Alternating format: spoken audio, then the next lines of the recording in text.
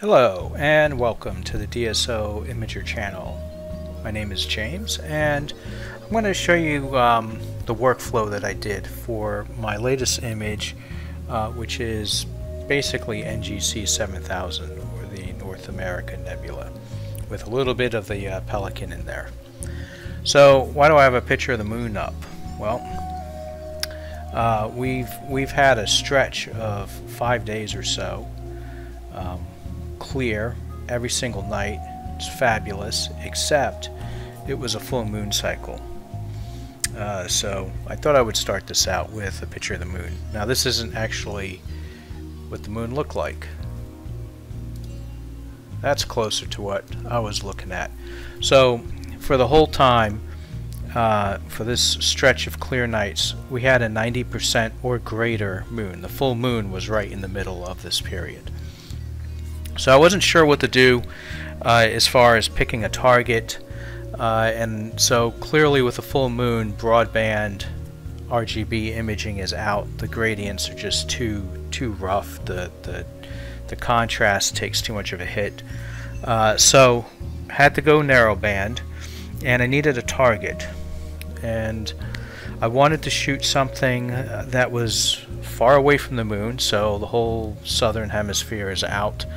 And I wanted to fill the entire frame with the target, because if there's a lot of empty space around the target, then even in narrowband you're dealing with really bad gradients from the moon. So I ended up doing NGC 7000. Now I've already shot NGC 7000 earlier. When I did that SV Boni CLS filter review, I shot that with my ASI 533, and recently I shot the Pelican Nebula with my Edge 8, which came out really great. Check out the video that I have on that one. So it kind of felt like I didn't plan originally to shoot this area, but with the full moon I was like, well, let's see how it goes. And what I ended up doing is I just imaged the same spot this whole period. I ended up with like 37 hours total. So we'll go through that data and take a look. So let's first look at the stack channels. So here's our S2. And I have to say, I was pretty surprised that I got this much data despite fighting a full moon. The scope that I used was at 70mm SV70T, and the camera is an ASI 1600.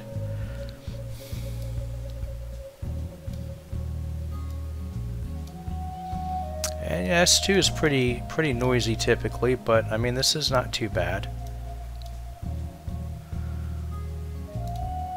And of course HA is going to look marvelous. I think this is like 13 or 14 hours worth. I mean, there's like no noise in here at all.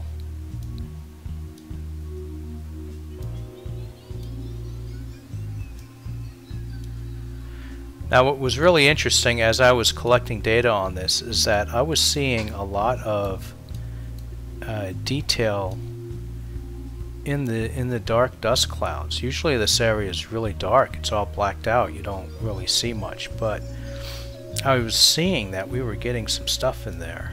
And so as I started processing this, I decided to focus the attention on this dust in the middle.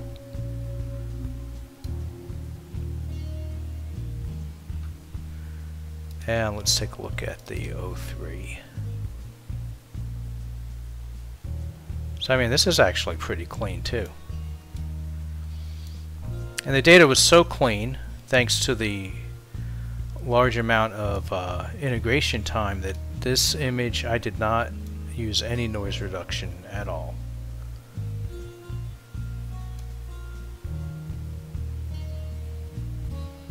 Now, as always, there's a lot of experimentation and trial and error going with this, and every image is an individual. So this one was a little bit different than the past few images I've done. Typically I just do a combination of the channels first, and then do a crop, and then do the dynamic background extraction. And I started that here, and so this was the combination with an auto stretch with unlocked channels. And then I tried doing the dynamic background extraction, and I wasn't too happy with how this color, it was altering the color from the auto stretch, and I didn't like where it was headed, but I decided to try to work with it anyway. I even tried using the color calibration with background neutralization and then color calibration, and I tried to process it a little bit, and I wasn't happy with how this was going. And I actually really liked the initial color I was getting from the auto stretch.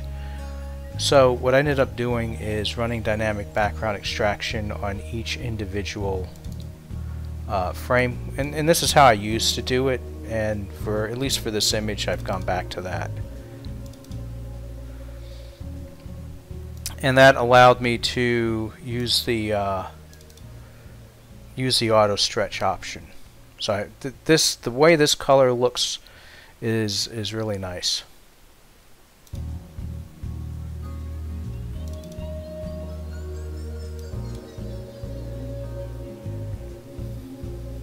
Now I did do deconvolution, and so I pulled out the luminance, and we can actually see right here, there's my PSF, there's the star mask that I used. Now I created a range mask. I ended up not using it for deconvolution because there's so much in here, and because I had decided that what I wanted to focus on was the dust. I want to try and get the effects of deconvolution in that area. And I can show you the difference here. Now, in past videos where I show the difference, I'm finding that on YouTube it's really hard to see the difference. So this may or may not be too obvious on the screen, but this I believe is without deconvolution, and that should be with it. See if I can get closer. Yeah, so focus on these stars. So without, with, without, and look at these really faint stars in the background. With, they pop out a little bit more. And let's see if I can get a good look at some of this dust. So yeah, see, without, it's just a little blurred a little bit, and with. So it really sharpens it up pretty nice. And that's why I run deconvolution. And yeah, so like I said, I didn't have a mask at all. The whole thing was affected. Yeah, so it just does a really nice. I mean, this area here, I mean, you can't really see a whole lot here, and with deconvolution, it pops out a little bit more. All right, so after that, I applied it to. Actually, I'm jumping ahead here. But so this, let's see.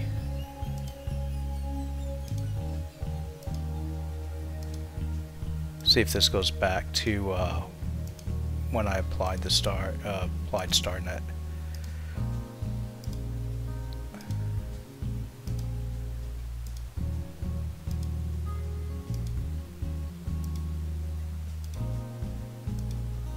Yeah, so we're seeing all my steps. There we go. Okay. So, I mean, really, you can see the effects of what deconvolution has. So, this picture here, this is after I applied the deconvoluted luminance back to the color image. And if you look at what it looked like before, I mean, it's pretty significant. The effect it had on the stars. This just looks so crisp compared to this. Alright, so anyway, so there's the StarNet, take the stars out. and then I immediately inverted. The idea is to get rid of most of the magenta, and so there you see most of that magenta is gone. And then really, I mean, it's a lot of play with curves. You can see that I've got a mask here. So what I'm doing with this mask is, as I stated, I wanted to focus on this on the dust. I wanted to be careful that I didn't darken it so much that you couldn't see any of this structure that's hiding in there.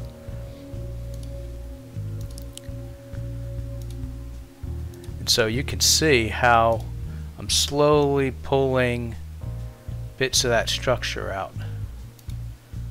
And then I reverse the mask to protect this area, this delicate area now.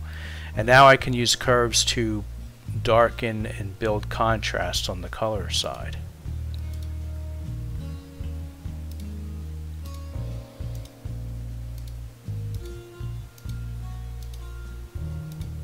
And I mean, so it's a lot of different steps. It's doing little tweaks here and there, and looks like I ended up with this. Now, when I get to a certain stage, I sometimes like to pull out a copy of it. That way, I don't get lost. If I need to back up a few steps, if I don't like the path that I'm going, I can always go back to where I left off at. So more work here. So I inverted again, and what's happening here is you see this yellow in here. I want to turn this, I want to get rid of some of this yellow and kind of make it more red. And so see, the inverse of yellow is blue, and by inverting the image I can then use the SCNR tool to pull some blue out. I want to say 40%, typically 40% is where I go. You don't want to overdo it, otherwise you get a weird magenta color, and you end up going back and forth between these two undesirable colors. So you can see how there's just a hint of green now, this kind of turquoise looking green. That's from removing some of the blue with the SCNR tool. And then invert it back, and now we have this really nice red color. And that's the color that I was going for. And then kind of the same thing here again. I think I also with this here, with these previews are, is that I used unsharp mask. So the nice thing about having quality data that's so clean that you don't even need to use any noise reduction is that it behaves better when you sharpen it up. So usually I find the unsharp mask in PixInsight, it creates a lot of weird artifacts, and you can see a little bit of it here. If I zoom in too much, I mean, all this artifacts here is from the unsharp mask, but you got to zoom in to see it, and it did a really nice job of tightening up these little bits of dust clouds here. And of course the nebulosity is looking great. So at this point it was time to put things back together, and I did a little bit more work here, and here's the star mask. Let me step through what I did with the star mask, or I should say the stars.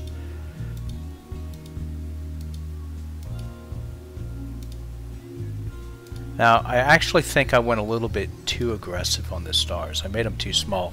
So here they are originally. You can see all the magenta. And invert, subtract green, put back, and then pull back on curves. And then really, at this point, it's just a matter of playing with curves a little bit. And what I'm trying to do is pull out some orange and get some blue.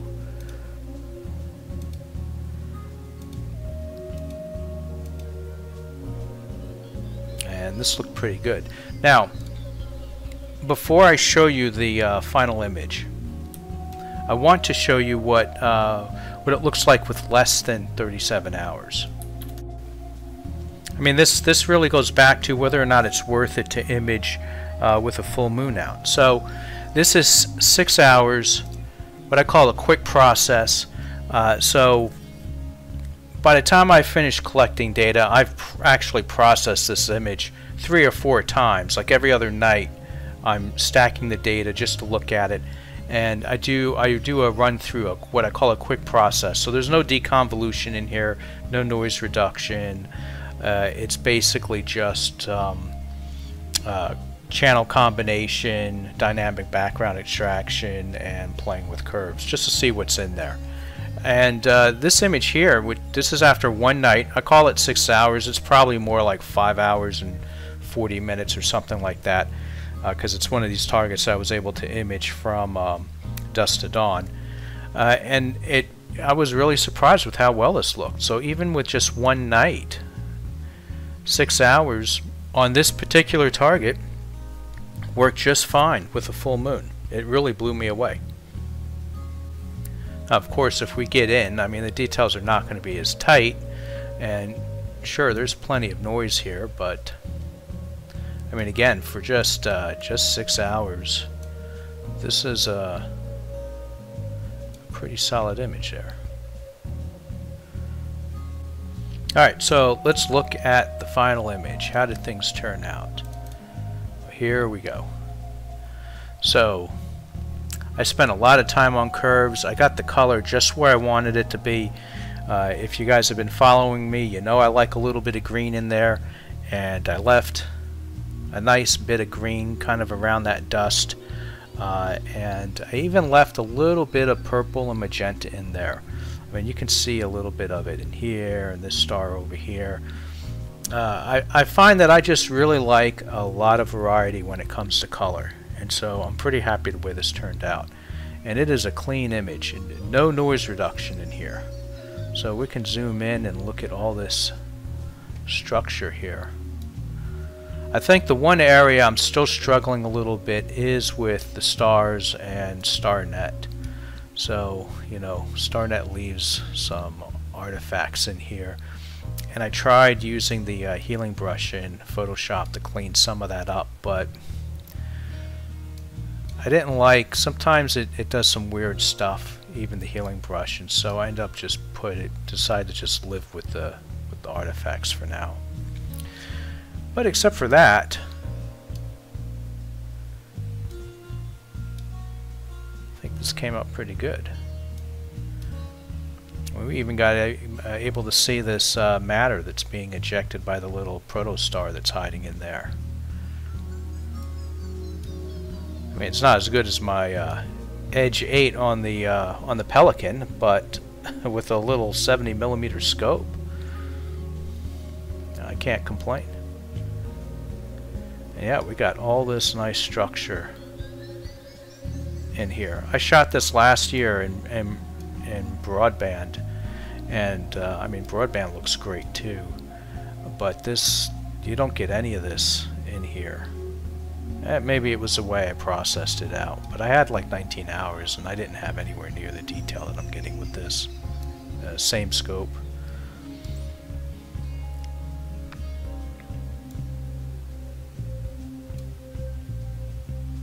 Alright, so would love to hear what you guys think. I hope this does demonstrate that shooting in the moon is not worthless as long as you pick the right target and you have it pointed in the right direction. It really surprised me. In the past, I have not imaged on a full moon, thinking it was pointless even with narrowband, but this shot here at least proved me wrong. So good luck to everyone with clear skies, and good evening.